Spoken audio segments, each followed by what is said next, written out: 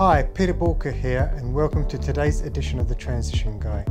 Now today I want to talk to you about the coronavirus, and more importantly about the coronavirus's impact on business. Now a lot of people are looking around the world and we're in panic mode. We're seeing all these cases exponentially grow, we're seeing the number of deaths grow, and quite rightly governments are kind of trying their best to control the situation. Now, we expect a lot more people to die. But in my personal belief, I honestly think that coronavirus will kill far more businesses than it does people. And it goes back to a simple thing. Right now we're entering the unknown. People are scared and people are panicking. Now you've got a lot of people out there that are saying, yeah, don't worry, keep calm, don't panic, it's all going to be okay. Now, it can potentially be okay, but okay isn't going to happen just on its own. Do not be fooled. If you go back to 2007, 2008, when all these businesses went bust, these businesses went bust not because they were bad businesses. Most of them were paralysed by indecision. The markets had changed, the landscape had changed. They did not react quick enough. To be honest with you, most companies did not have a plan in place to execute to deal with the great financial crisis, to deal with the bank meltdown. Now, we know coronavirus is out there. We don't understand what its trajectory is going to be like. We don't fully understand what the impact's going to be. But we can see that it's having an impact. We can see that Italy's closed its borders. The US are no longer accepting flights from the EU. Things are starting to happen. The question's going to be, what are you going to do about it? Are you going to wait and hope that things just get better? Which really isn't a strategy in itself. I mean, that's just going to be madness. Or are you actually going to do something about it and say, do you know what? I'm going to create a plan. And I'm going to create a plan in various stages.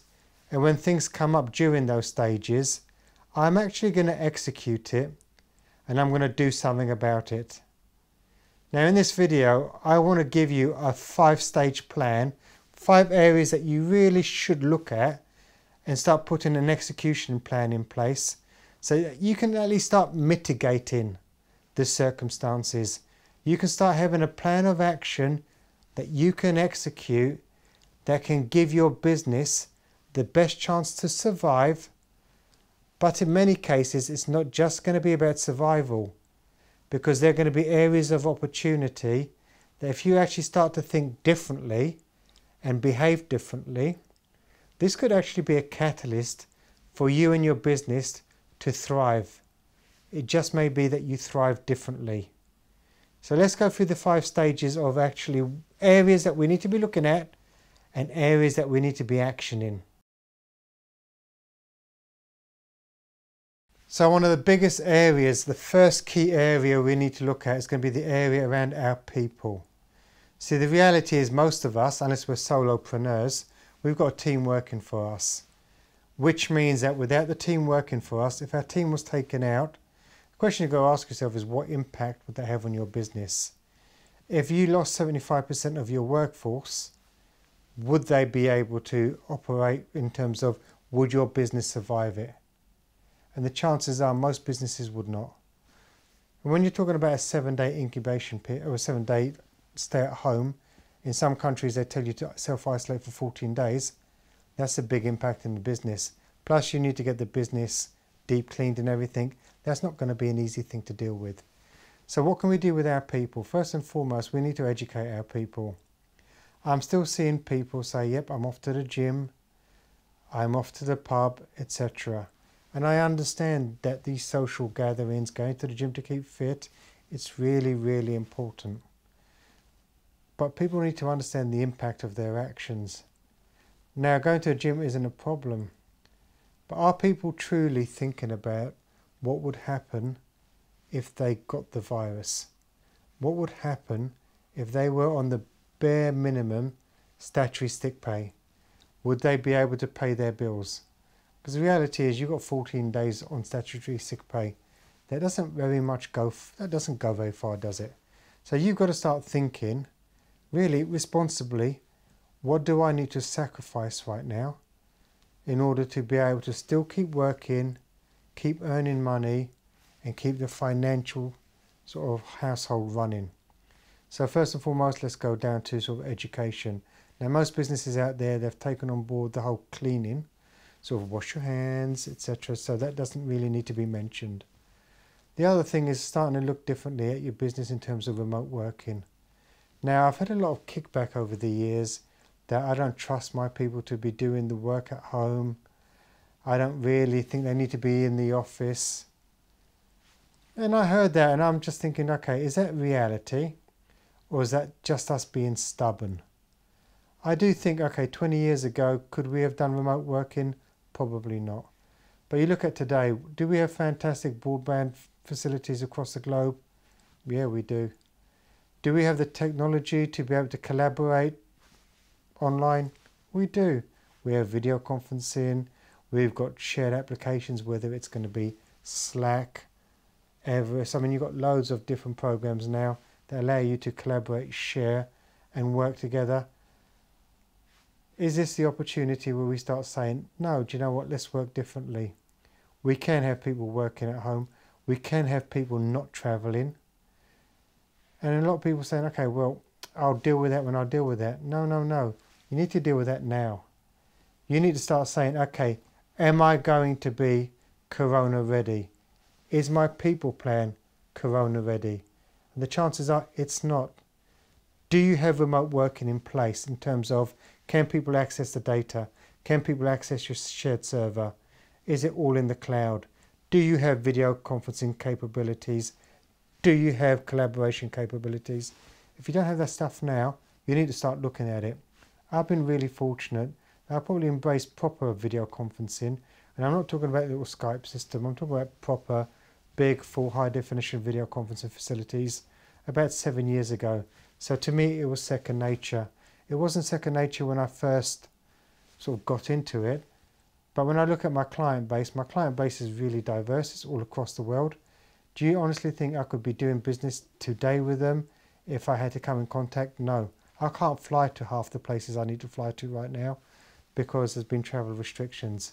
So video, definitely, you need to start considering this stuff and putting it in place. Number 2, you need to start looking at your supply chain. You've got your people in place, you've got that all working, you've got their mitigation there. But are your suppliers doing the same thing? Can you rely on your supply chain to keep going? And maybe you can, maybe you cannot. Have you got dual supply? Have you got triple supply? In fact, I've got a couple of clients where we've been looking at it over the last couple of weeks, and where we were so heavily reliant on China, because that's where most of the manufacturing's been done, we've got a shortfall in about 2 to 3 weeks where supply is just going to dry up. Because once that container's on the sea, you're talking about 3 months before it gets into your warehouse. Well, clients got a couple of options. We can say we don't have the stock, which is drastically going to affect the revenue figures. And if you can't earn the money, you can't pay the bills, that doesn't lend itself to a very happy situation. Well, the other thing is now we're starting to find alternate supply.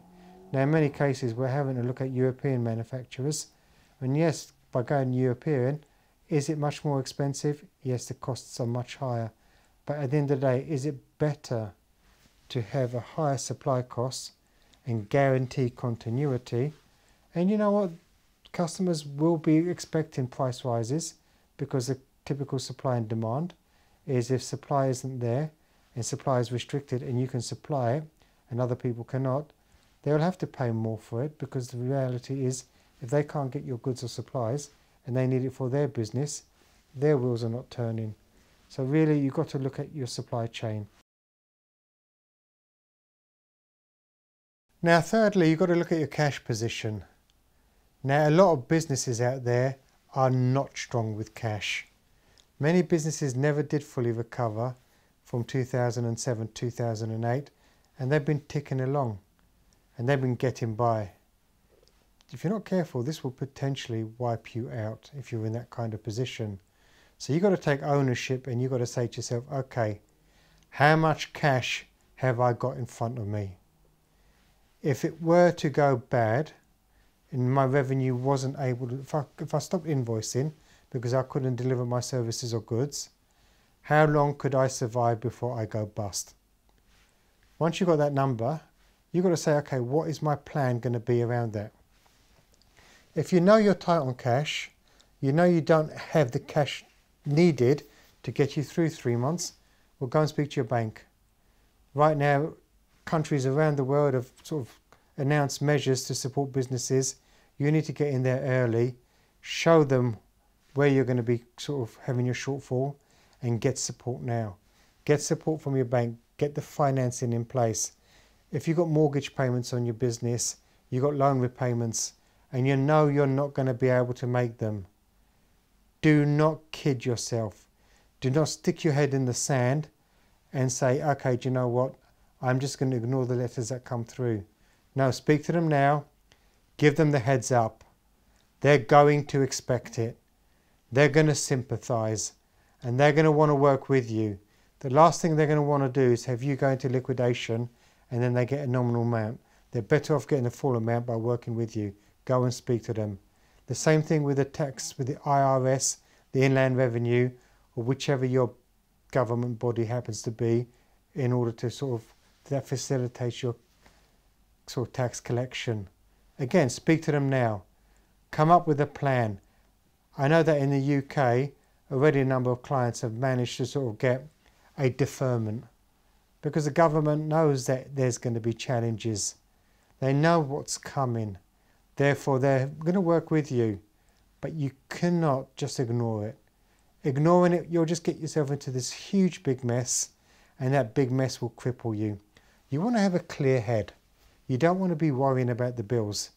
Get yourself a clear head, get this stuff sorted so you can focus on navigating your business, not dealing with the stuff that doesn't help, that drains your energy and keeps you sick with worry. Once we've got the cash nailed, we are in a position where we need to put together a strategy. You need to start working out, okay, how are we going to attack this thing? The reality is, what can we do in this marketplace? We need to start focusing on the circle of influence, not the circle of concern.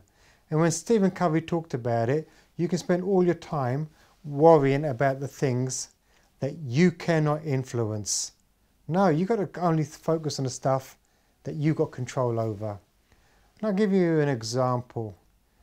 I've got friends that run a number of quite large McDonald's franchises.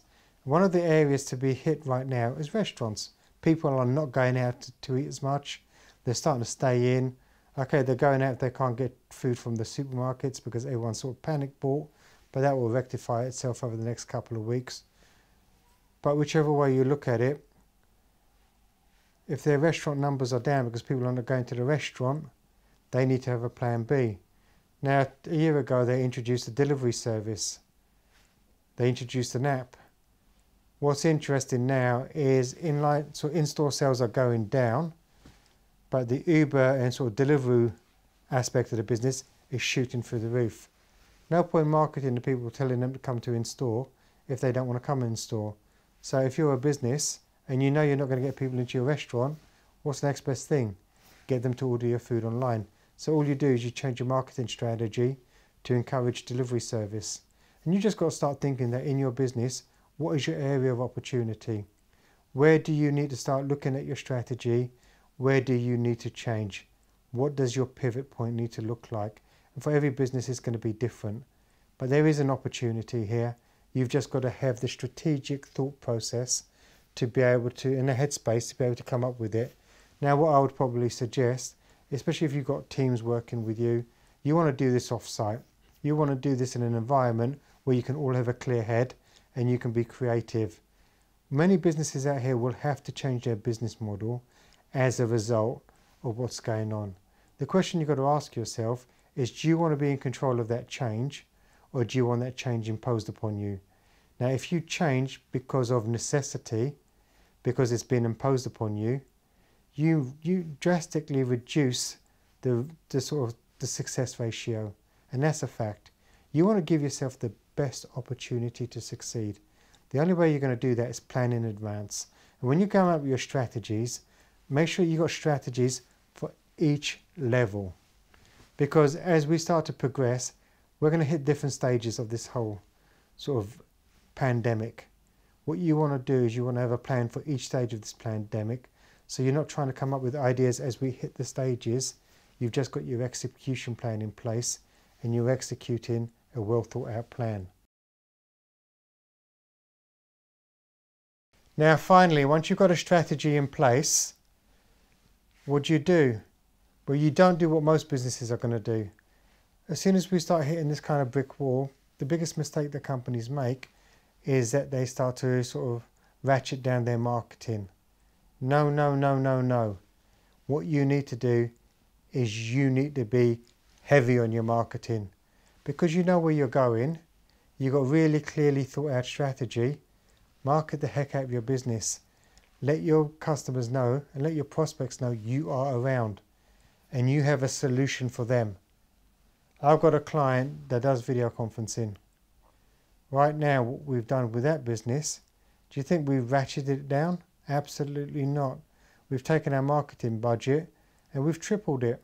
Now it does help that we spent the months preceding actually working on marketing material, marketing collateral, but now is the absolute time to wind it up. Why? Because people need video conferencing. Video conferencing is going to be one of the tools that's going to enable our people to stay safe, collaborate, and keep business going. So you've got to start thinking, all right, how does your marketing need to change? Do you have a marketing strategy? And if you don't have a marketing strategy or plan, once you've done your actual 3-stage strategy for the different stages of the sort of corona pandemic, then you need to have a corresponding marketing plan.